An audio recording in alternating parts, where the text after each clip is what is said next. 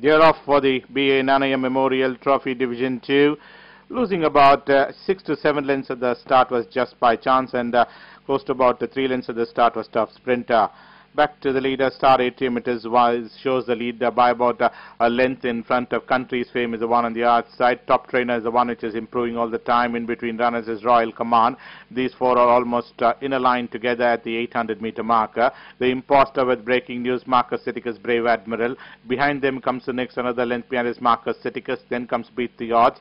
Lovely McMell is the one which is towards the center of the track, and then comes another half length behind comes the next is Tough Sprinter, and further back another two behind is Undaunted Spirit running glasses just by chance. They are well out into the straight, little over 400 travel. It's still Star ATRIUM by about a length and a quarter to 2 in front of Royal Command. The one on the outside is Top Trainer. Towards rails is Country's Fame. Breaking News is angling for his run. Further back another length behind is Brave Admiral, now been switched over on the outside, but Star ATRIUM has now quickened well, close to about 8 in front, and is going to win the B.A.Nanaiah Memorial Trophy very easily up there in front. Then comes Brave Admiral, could only finish on second. For the back, another two behind is the other runners of Breaking News, Marcus Citicus, the Imposter, just by chance. Then comes Beat the Odds, Top Trainer. Behind them is Undaunted Spirit, Tough Sprinter. Then comes Country's Fame, Royal Command, Lovely McMell.